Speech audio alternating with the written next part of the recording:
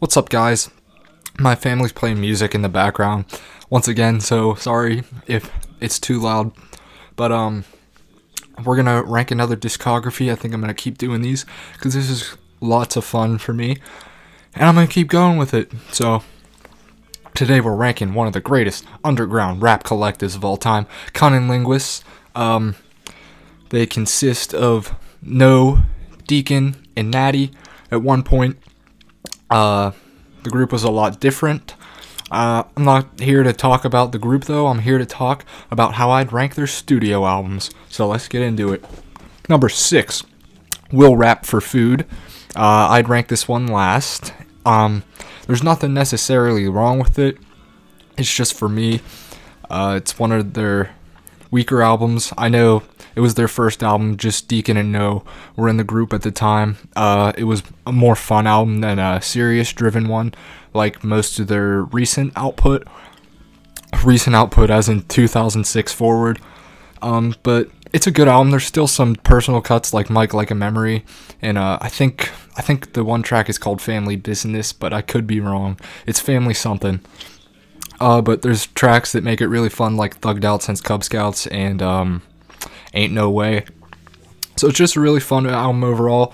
I would still give it a 7.5 out of 10. The production's great with every CunninLynguists album it is. So yeah, moving on. Number 5, Southern Underground. This is probably interchangeable with Will Rap for Food. They introduced a new member to the group, Mr. SOS. This is actually the only album that he's on. He's featured in their Strange Journey albums. But yeah, it's a solid album, just like Will Rap for Food.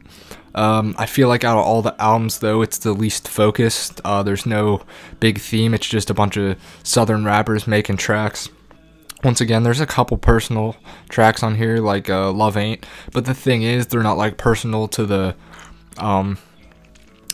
group members themselves, but rather they tell deeper stories, I guess, like Falling Down, Rain, which actually is very personal, with Mr. SOS detailing his relationship and being cheated on.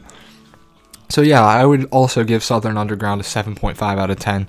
Solid effort from the boys. And moving on to number 4, Rose Zurignano. They dropped it 3 years ago, 2017. It's still their most recent project. And when it dropped, I loved it, and I still do love it. I think it is a good callback to the Dirty Acres period. It has a lot of the same themes as Dirty Acres. Just lots of themes regarding black music and women, and you can see that in the album cover that literally has a black woman on it. And then also the colors red, blue, yellow, Rose Zurignano, I believe those mesh together to make black. So there are some great storytelling tracks on here, like Mr. Morganfield. Anyway the Wind Blows is probably the best storytelling track on here. And even when the boys are still being serious, they're still having fun, like on Hustlers, which Noah has some pretty funny lines on there, but it's still a really interesting track. I won't spoil anything for you if you decide to go check this out, but I'd give Rose Zurignano an 8 out of 10. Moving on to number 3, Dirty Acres. This used to be my personal favorite album from these guys because of, I would say, it's their most personal, out of all the albums they have, this is the main one where they talk about their own struggle as opposed to the struggle of an entire group or the struggle of personified characters. It's literally them telling you about their lives, and it gets so deep sometimes, like on the song Georgia, where Natty talks about his dad moving on so quickly after his mother died and how sketchy it was, and No talks about the relationship he had with his grandparents, because back to Family Business, he didn't really have a good relationship with his mother or father, if I remember correctly.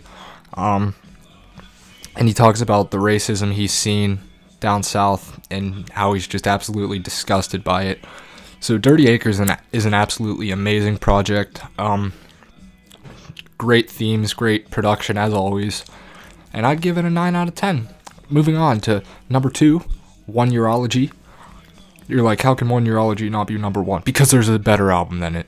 Anyway, One Urology is still absolutely mind-blowing. The album is completely about the concept of dreams, and it came out in 2011, and there's some fantastic features on it. Freddie Gibbs is on it, Big Crit's on it, Anna Wise from Sunny Moon, and she was featured on Kendrick's Good Kid, Mad City, and To Pimp a Butterfly. So she's on there, I think twice, and all the features do their thing. The production is unlike anything I've ever heard. When I first heard this album, I was just absolutely in shock, I guess. It literally takes you into this trance or this spacey, dreamy area. The way the production matches with the themes of the album is absolutely amazing. There's a couple corny lines here and there, but it really doesn't matter because of how good everything else is in the project. Yeah. I'd give One Urology a 9.5 out of 10. A well-deserved 9.5 out of 10.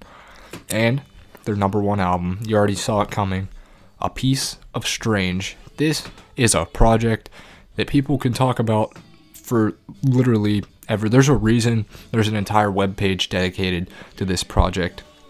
And I'm not going to talk about the story of the album, the themes of the album. Well, I'll tell you the themes. The themes surround, I guess, temptation, racism,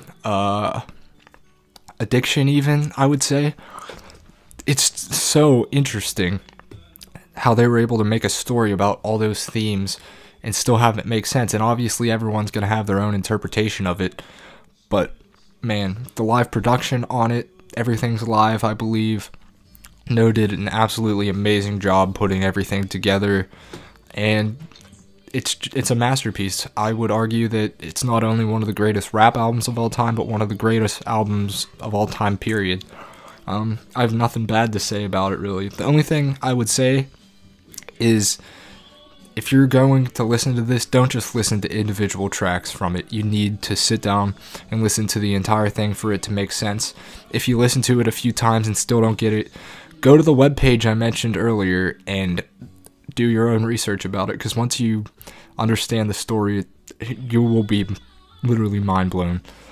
And of course, I'm going to give A Piece of Strange a 10 out of 10. So, yeah. Oh, by the way, since I'm not ranking the Strange Journey mixtapes in this list, I'm just going to rank them real quick right now. The best one is 3, second best one is 1, and the worst one is Strange Journey Volume 2. So, I'll be back tomorrow with another discography ranking. Don't know whose I'm going to do yet, but I'll catch you then. See you later, guys.